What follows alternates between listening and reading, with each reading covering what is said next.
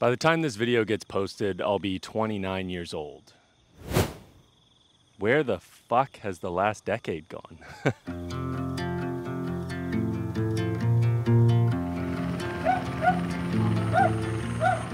I remember my 21st birthday like it was yesterday. Half of my family is from New Zealand, where 21 is sort of a welcome to adulthood kind of party. To which I celebrated with giant inflatable dicks, getting my ass kicked by my mother in beer pong,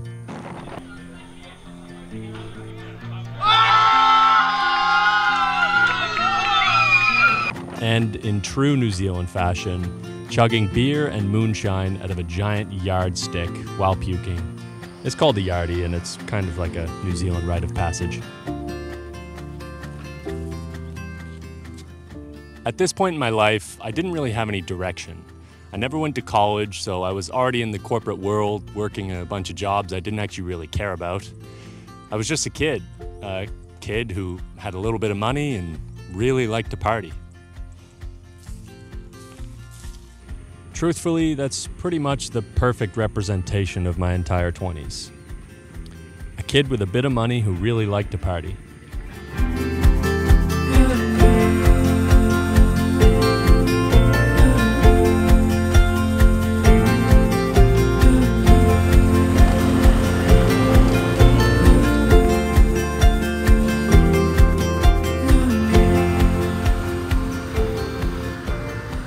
What I'm most excited for, though, is that I've got one more book left to write for this decade. And 29 gives me the chance to decide the direction of how this next book is going to be written.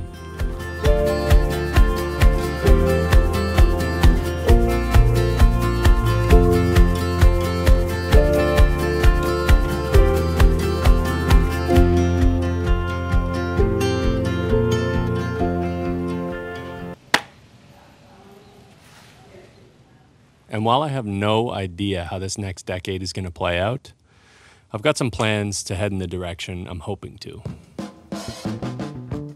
So let's start with number one. Keep knocking off bad habits one at a time. I have a tendency to try and fix or get better at way too many things all at one time. In the past few months, I've given up drinking, all forms of nicotine after about a decade of smoking or consuming some form, and working out on basically a daily basis in one form or another. The majority of people would try and tackle these one at a time, which is probably the smart thing to do. It's kind of dumb to try and do all of these things at once. I don't know how, but somehow it's worked for me. I think it's all the amount of times I've failed trying to do them. But if I'm gonna continue to try and address my other bad habits, I need to slow down, address them one at a time, and put in the effort that's required to make those changes. I'm starting to understand that if I do continue to try and do everything all at once, there's probably a good chance that everything will come crashing down. Number two, enjoy the things you don't really enjoy doing. And also switch out of the super sweaty clothes you were wearing just to make new ones also super sweaty. Today has been an absolute scorcher, so I thought maybe I'd come down to the beach here to finish this one off. Very few people enjoy doing things they don't enjoy doing. Now, I know that sentence sounds insane. It's because it is. But some people have cracked it. There are certain people out there who are able to find the joy in the mundane, meaningless tasks that we all kind of have to do. Or maybe not the mundane and meaningless. Maybe they're large things that are a part of their career or work or whatever it may be. There's just people who are able to find the joy in everything. See, I love doing hard shit. I love doing ice baths for 10 minutes, boiling in a sauna for a half hour, or running a marathon with pretty much no training. But those things have a reward at the end. I know I'm gonna feel good. I know I'm gonna get dopamine. So where I struggle is those mundane tasks, as I mentioned. It's finding joy in the activities that don't give you any sort of a reward in the end. So I think if I focus a bit more on enjoying even the dumbest and most meaningless tasks, I can hopefully get some of that joy back and just overall be a better person.